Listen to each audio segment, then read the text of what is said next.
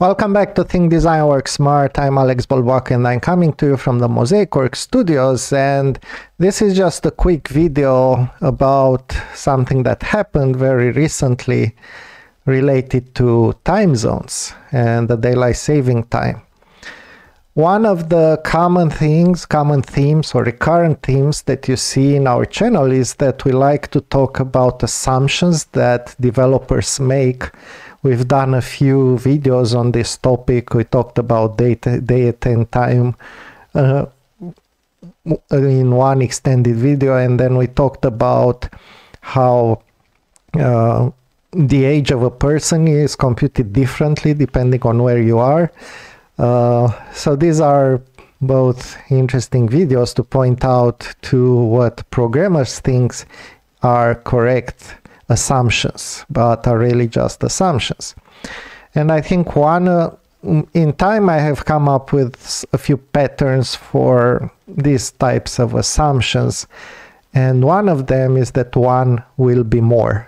If you assume that you have only one of a certain thing, maybe at some point, most likely at some point, you'll end up having more. And this just happened in the area of daylight saving time.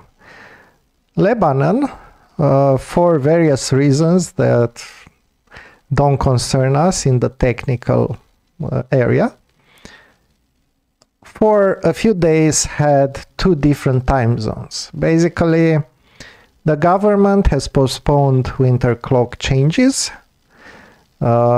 decided to introduce daylight saving from midnight on April 20th, the other from midnight on March 25, so about a month delay. But institutions from churches to media organizations have refused to follow suit, causing confusion amongst the population. So what happened? Well, this is the mailing list about the DST database, basically the time database that many of us are using. Actually, probably all of us are using behind the scenes, whether we realize or not, because these are standards. And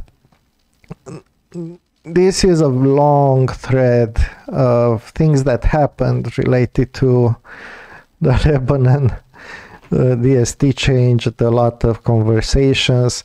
Fortunately, and actually before we go to the fortunate part, for a time, this was the workaround, to work around some of the TSDB part of the mess, so time zone database. Here is what people in Lebanon can do regardless of which time zone database release is installed. To adopt the rule change, use Libyan time, TZ time zone Africa / Tripoli. To ignore the rule change, use Cyprus time, TZ time zone Asia Nicosia, which is close to the old rules, though it changes clocks at 3 instead of midnight, so it won't start working until about 2 hours and 10 minutes for now. So complete mess with the software systems. You can imagine that if you have anything to do with the time zone and the displaying times in the current time zone or something like this, and your time zone changes a few times in a week, this is kind of a mess, right? Particularly for big systems. So anyway, finally they managed to sort this out, and as far as we can see, now Lebanon is back to having a single time zone.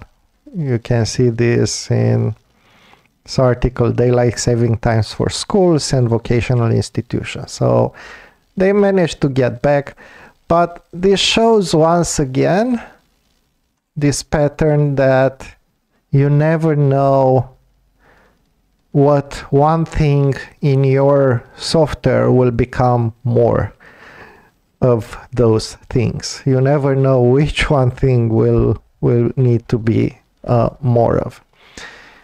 And maybe right now it's a bit weird to think about this, that you could have for the same territory 2 different time zones. Right? It's a bit weird, but I'm not sure whether this will not happen again, particularly well on a long term with space exploration and stuff like that. So who knows? Anyway, I thought this was an interesting thing to comment. In case you haven't seen this, what do you think about it? Let us know in the comments. Thank you kindly for the view, and until next time, remember to think, design, and work smart.